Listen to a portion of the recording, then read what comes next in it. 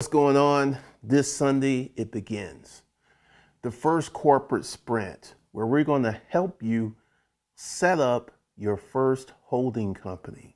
So what is this? This is going to be an event where I'll be online Sunday, Tuesday, and Thursday to answer your questions about setting up your first holding company, setting up your first operating company. So you definitely want to go ahead and get into the Corporate Citizen Playbook. Right now, the link's below. It's in the first comment for you to go ahead and get in, because we will be tuning this up, because we're going to be all about the customer service. So with that, let's get into this video. One of the things I consistently see online is how to get away from trading time for money. And I consistently see people, in my estimation, misusing the term passive income. I was watching a video today where the lady sells online courses, and she was talking about she was creating free content and she was selling her courses in the background. I've been selling online courses since 2014, which puts me at about 9 years. Let me go ahead and let you know something. If you do not have consistent promotion for your online course, they're not going to sell. So here's the thing, and this is some of the business knowledge. When you have to do something, IT action, to get a result on this end, that's not passive. And I consistently see people using the word passive income inappropriately. You rent a car on Toro, you got to buy the car, you've got to manage the car, you got to get the car tuned up. There's nothing passive about renting cars. I know from personal experience, because I used to have a car rental business. So one of the things that you will consistently see all of the people who are trying to sell a course or trying to market their thing is you must get away from working, trading your time for money. I got a question for you. How have you learned to do things in life? When you went to college, you were physically in college in class, and you were physically doing your work, so you traded time for education.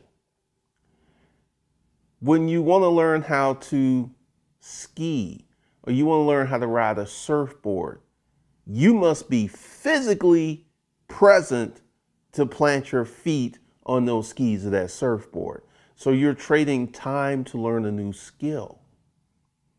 And I want you to go ahead and name a way that you, an ordinary person with no extreme skill sets, can go ahead and create a situation where you're not actively working for your money. Please put that in the comments.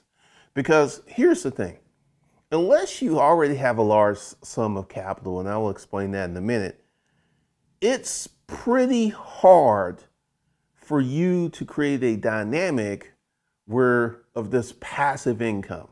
And let's go ahead and talk about passive income that provides enough income to create a living wage. And let's go ahead and say that number is $5,000. $5,000.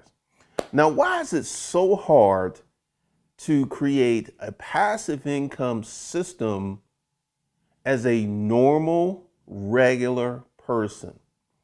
This is where we bring in the example of someone who starts with a lot of money. I have a friend, when his father died, he got $10 million. At the time, he was a VP of the company. And, I remember we went to lunch, because, I actually went to the funeral and stuff. And we were talking, and he was like, I'm about to get $10 million. And I want to use that money to create a situation where I no longer have to work. Because the thing is, his father was an extremely private person. And he knew his father was doing well financially, but he had no clue to how much money his father had. He had no clue. So this, first, I mean, his father lived to be about 92, so he had a good long life. And, there was the death of his father, which was expected because his father was sick. And then there was the the reading of the will, and he got this money because the way his father was a really smart guy. His father set this up where his son got this money from a life insurance policy. So there were no taxes. So he had $10 million. And I was like, we were just talking. I was like, you always wanted to get in real estate. Why don't you buy an apartment complex? And he said, I've been thinking about that. I've been thinking about that, right? And when he got the money, because there was a process, they had to get the death certificate and everything for to release the check and everything. But he started looking at apartment complexes. And this is one of the things that you may find a little strange. It's not really easy to go out and buy an apartment complex, even when you have the money. So he would go in because he was considered a first-time investor. And a lot of people were a little skittish, and he kept looking, and he kept looking. And he found this apartment set that was being sold by this elderly couple because they were like ready to be done with it. The man was like 75, his wife was 72, and they sold him his first apartment complex for $10 million. And I believe, because once again, apartment complexes have gone up tremendously. He sold it from the 10 million, and I do believe that this apartment complex almost provided him close to $1 million in income the first year. And there was taxes and expenses and but that was the gross revenue, close to $1 million. And after paying taxes and stuff, and because he invested in that, he didn't have to pay income taxes because that was an investment, and he wasn't going to have to start paying taxes until he made more money than he invested in there, which will happen really soon. So he went on, and then he held this apartment complex for 5 years. Then someone offered him $20 million. What did he do? He took the $20 million, and then he put the money in that exchange. Then he bought another apartment complex. Because here's the thing. Because he got so much money at one time, he was in, this was funny. He kept his job for like 3 or 4 years, even though he didn't need it. It became fun time because they would just like take his check and blow it because the apartment complex was providing a livable wage. And he had a staff, he had everything. Literally, he had to do absolutely nothing except work with the taxes, and sign paperwork and stuff for taxes and sign a few checks. He had to do nothing. So because he got such a large chunk of money, he was able to immediately buy into a passive income revenue stream. But how many of you are getting $10 million from your dear old dad? Not many. And this is one of the things, because typically the thing that happens with people is everyone is trying to get away from work, trying to get away from doing the work, trying to get away from actually actively working. And this is why I've literally, and I'm going to say it, I have seen people on the internet blatantly lie and say that, oh, I've got 7 passive income streams. I have 12 passive income streams. I have 15 passive income streams. My name is Glendon Cameron, and I, at the moment, don't have 1 passive income stream. I don't have 1. I'll tell you the story of when I did have a passive income stream. Years and years ago, I got heavy into consulting, right? And I really did not focus on selling online courses because my consulting clients were paying me a good bit of money. And my online courses, which were deposited in the YouTube description box, people found it, and I made $115,000 in passive income. but I was still making YouTube videos. I was talking about the online course, not the online course, I was talking about the consulting. And I made a ton of money from passive income. Courses were set up. I didn't have to promote them. I didn't mention them, and they just sold. Now, one of the things that you will have to understand is it's going to be incredibly hard for you to establish a passive income stream that provides livable income. Now, can you go out and buy, I have some dividend stock. I went out and bought some dividend stock, SCHD, and I've got some shares of Apple. And my shares of Apple have gone up to the tune of, it was 150. Now I think Apple is, how much? Let's go ahead and see how much is this Apple stock. Because when I bought it, it was 150 Apple stock price. All right, so I bought it for 150. It's now 87. So my Apple stock portfolio, which I spent like $1,000, has gone up $350. And my SEC stock, which pays a dividend, I think I'm going to make $25 from that stock. So from that passive income ploy. And this is why we need to have the conversation about creating passive income levels that provide a living income, provide a living wage. Because, you know, like I said, you can go out and buy some dividend stock, and you can go ahead and legitimately start earning passive income. But the reality is what you're looking for is passive income that you can live off, which is a totally different animal than establishing passive income. It's totally different animal. So, and this is why the average person cannot develop passive income. Now, number one, the lack of money. 80% of the country makes less than $40,000 per year single person income. And I know I constantly get people say, where'd you get that number from? I'm gonna tell you where I got that number from. I actually did the calculations. I took all the jobs and government jobs. I went to the Google machine. It took me a few hours. And then I came up with the number that 80% of America doesn't make $40,000 a year.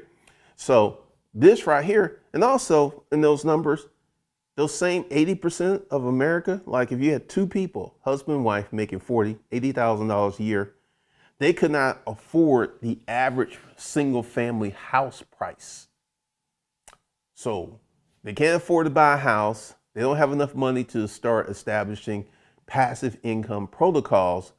And this whole conversation of getting away from trading your time for money as if it was snap your fingers easy. It's not. It's simply not. Now, what you can do is create a business where you can make money in your sleep. I got a video coming up for that. We'll be on the tune of that.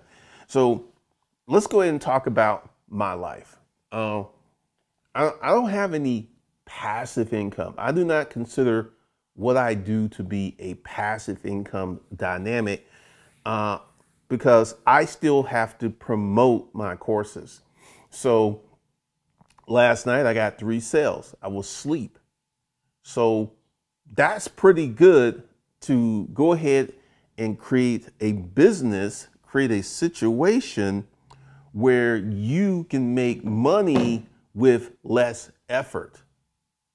See, this is why I think that the whole notion of building something passive is so hard and it's pretty much impossible for the average person.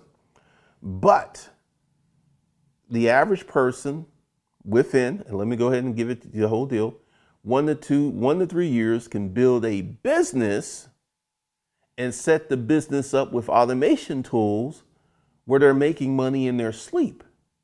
even though it's not passive, I want you to think, if you can make money 24 hours a day, and let's go ahead and let's say if you were to make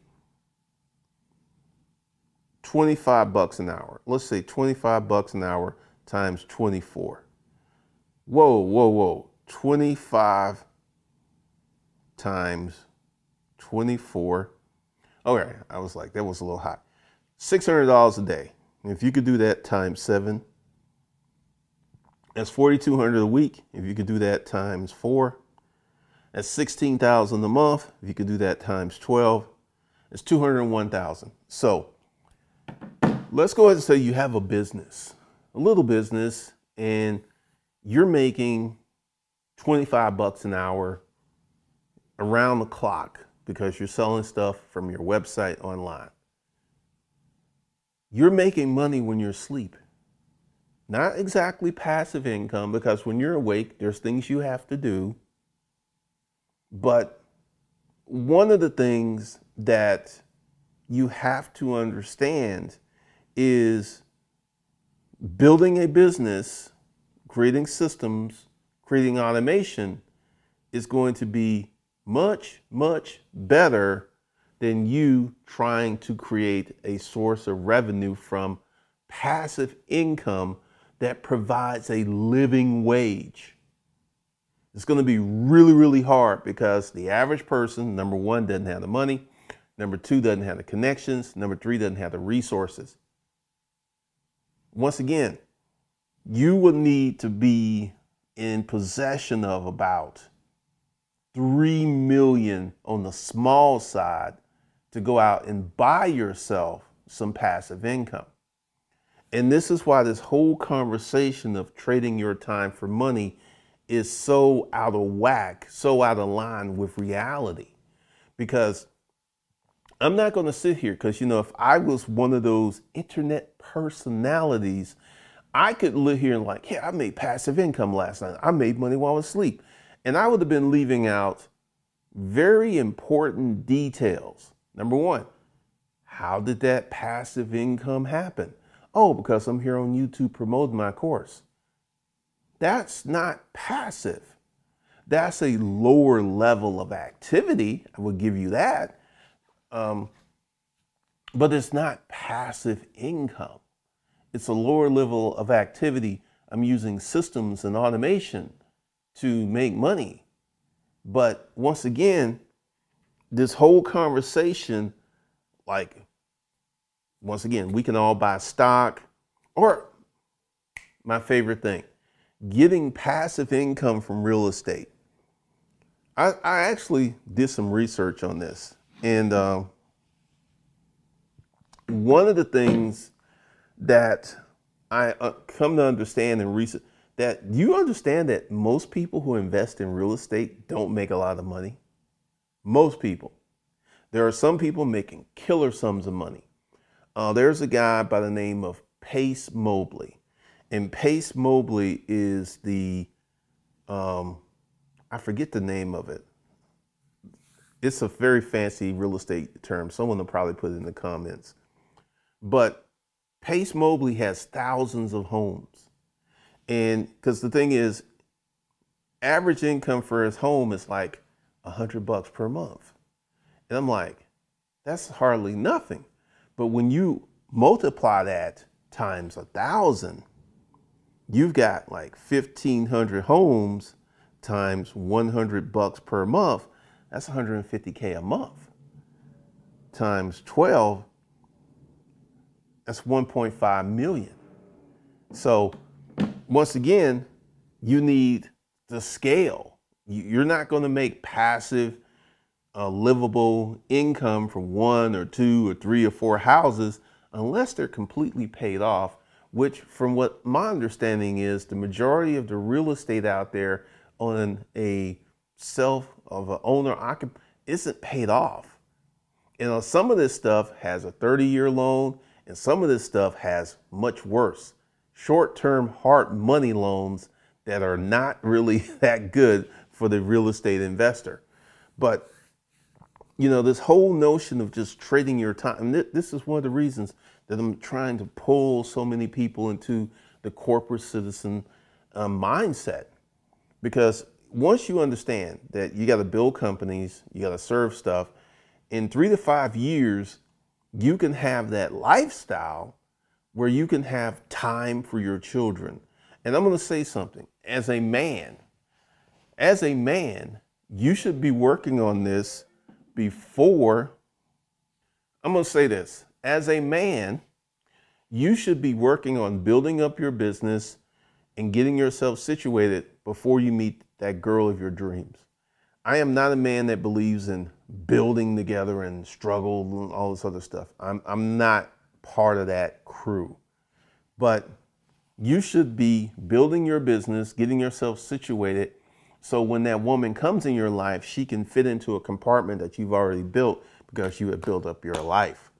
And this is one of the things that I consistently see, that a lot of men do not even think that far, that I need to build my empire before my queen comes into my life.